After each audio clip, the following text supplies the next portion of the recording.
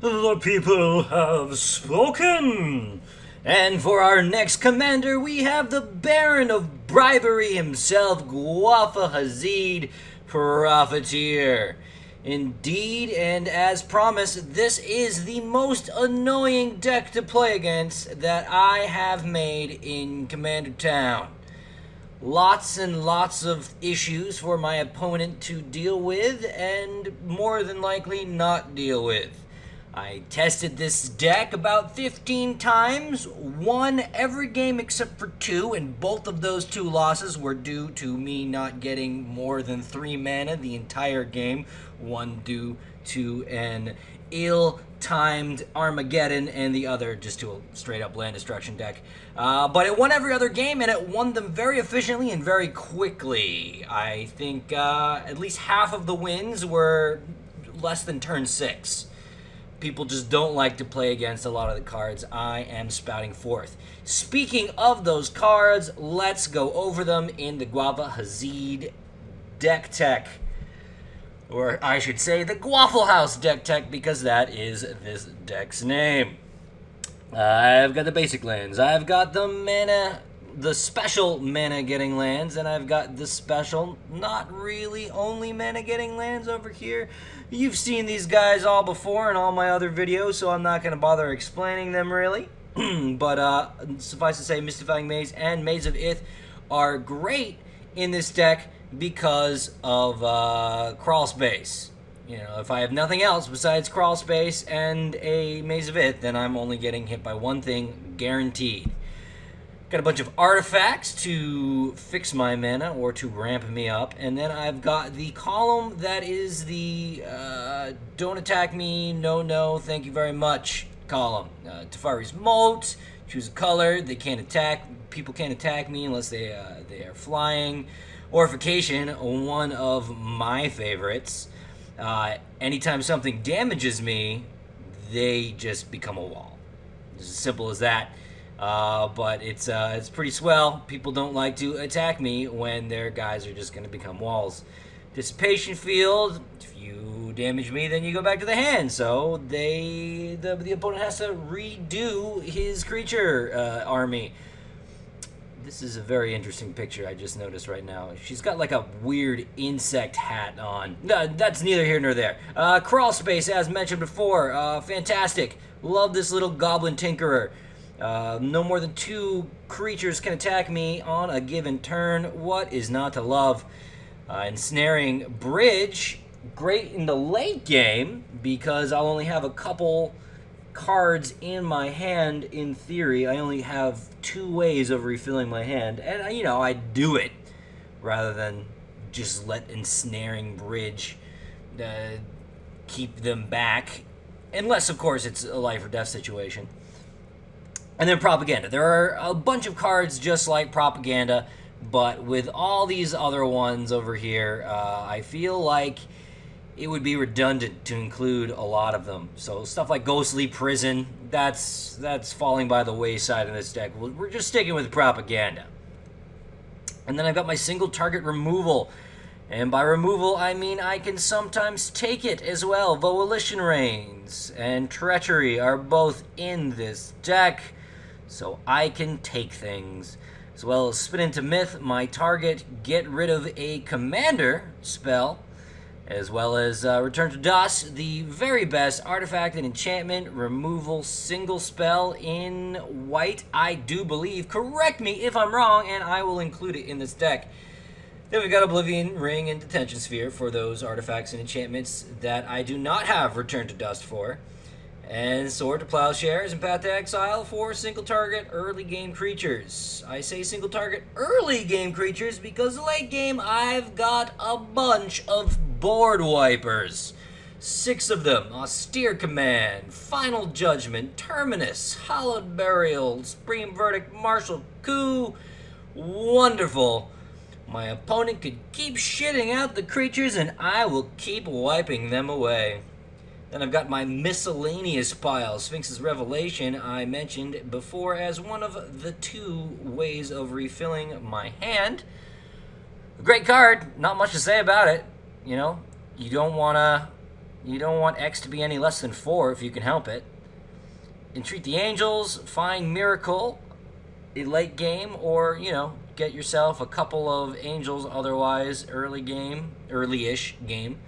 Staff of Nin, beautiful card. I feel like Staff of Nin is the absolute best commander card to have come out in Magic 13 core set, and I think it will be a staple in many of my commander decks to come. It's wonderful. It's not that tough to get to 6 mana usually, and it's wonderful to get another card at no drawback. Looking at you, black cards. So, yeah, Staff of Him, fantastic. And you know what? Pinging takes care of phantasmal images. Future Sight. You've seen me play this card before. What's not to love? Factor Fiction. I have 2 Factor Fictions, if you count Jace. Who doesn't love choices? I know I love choices. Cryptic Command, one of the 2 counters in this deck. Cryptic Command just has so much going for it, I couldn't not include it. I wanted to make a blue deck with very minimum amount of counters, and this is the only thing that can hard counter something in the entire deck. But it's necessary. There's too much going on with Cryptic Command. I can't say no. Just look at that wonderful blue bottle. Vedalken Orrery. This is a new addition to my Commander library, but it seems like a decent Teferi that I would like to try out. And it's harder to remove than Teferi, in theory, as well. Luminarch Ascension is obviously fantastic in this deck because Gwafa Hazid and this column keeps my opponents from attacking me. So I'm getting those little counters on this Luminarch Ascension, and I'm getting the Angels subsequently after that. Remand, the other counter, but not a real counter in this deck. Goes great with Isochron Scepter to really piss off my opponent while not technically putting the card into the graveyard. Pollen Lullaby, this is here as well for Isochron Scepter because it could prevent every combat phase from really doing anything. And also, there's a chance that the creatures won't even untap. Dawn Charm, I really just wanted another Pollen Lullaby for the Isochron Scepter, and Dawn Charm just seemed to fit the bill good enough. So there it is. Not to mention, I can, if I really push comes to shove, I can regenerate a creature. Isochron Scepter, yeah, mainly for these 3 cards, plus Enlightened Tutor. I have a bunch of artifacts and enchantments in this deck. It would be crazy not to play Enlightened Tutor. Enlightened Tutor gets them all. Then I've got my creature pile in order of mana cost. Jin, Jitaxis, Core Augur. Usually I would never play a creature like this because it is a, hey, time for you to concede creature. I don't think I have ever played this card in my entire life without the opponent conceding within 10 seconds afterwards. And, you know, vice versa. When an opponent casts Jin-Gatixias on me and I don't have anything really going on, you concede. He's such a piece of shit. Look at him. He even looks like a piece of shit. Granted, if this thing came out of your asshole, you would have a bloody rotten time. Sorry. Anyway, onward. Blazing Archon. Creatures can't attack you. Hey! Why, that fits with the theme of the deck, I'm pretty sure. Yeah, I'm pretty sure this creature was made for a Gwafa Hazid deck. And so he's included. Avacyn, Angel of Hope, let us make everything indestructible before we board wipe. Phyrexian Ingester, it's like Duplicant, but I always play Duplicant, so let's try the Phyrexian Ingester. Angel of Serenity, utility creature, as well as a, 5 in the air. It's pretty damn good.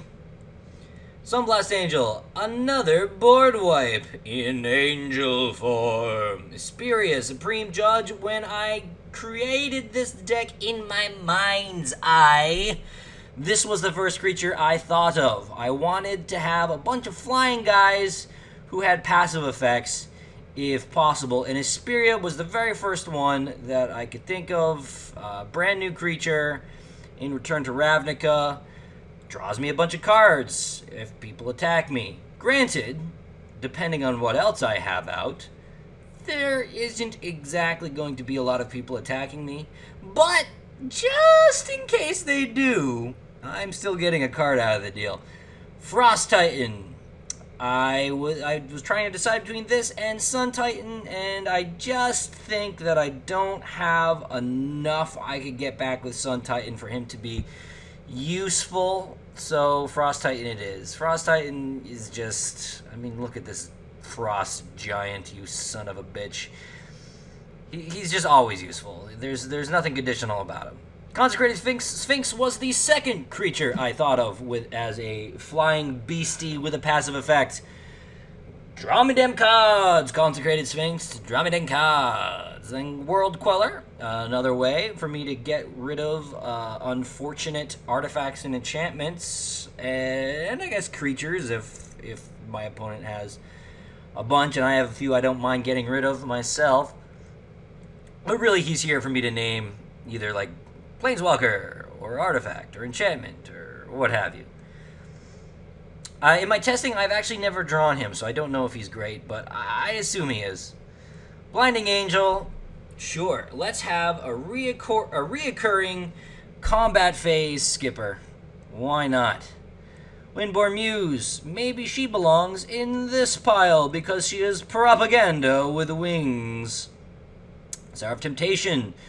Let me steal something. Sure, why not? Love me some Sour of Temptation. Magus of the Moat. Creatures without flying. Can't attack. This is a card that I won't always play. Sometimes I won't have any flying dudes. And I won't want to play Magus of the Moat because I won't be able to get in myself.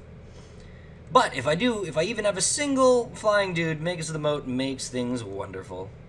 Grand Arbiter Augustin, the trolliest of trolls. Look at this bastard and his little advisor, who, might I add, is also a bastard.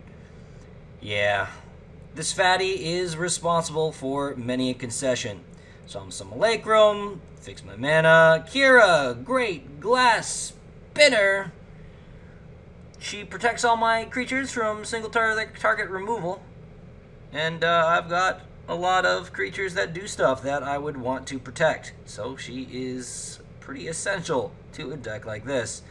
Grand Abolisher, another troll creature. My opponent can't cast spells or abilities or do anything really on my turn. Fog Bank. Fog Bank plus Crawl Space is another great combination because Fog Bank will keep out one of the two creatures that are allowed to attack me forever.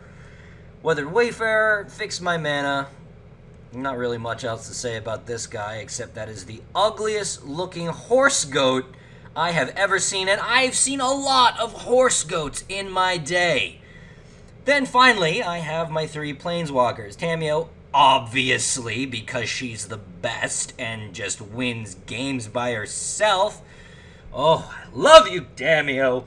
And I've got Jace, Architect of Thought.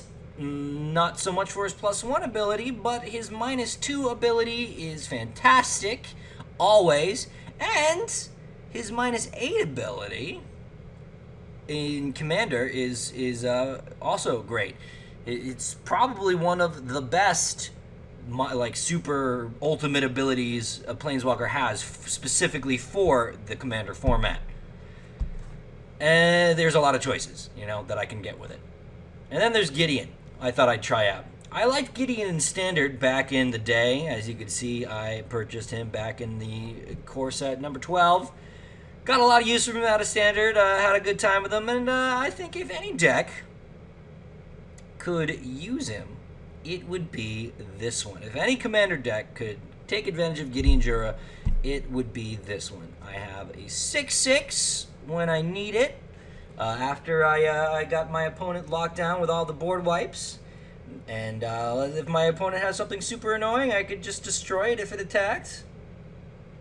And yeah, I can force those same creatures to attack as well. So, there's really nothing to dislike about Gideon, and I believe he has a fit here. Time will tell, however. Time will tell indeed. Time will tell for everything that has to do with this deck. If any of these cards are, shall we say, not as good as they seem. As I said, I've played about 15 games, but a good 10 of these cards I still have never, ever seen. So, the deck may evolve as we play games, and I post them on the YouTubes, and we shall see it evolve together. So, without further ado, let's get to some battles.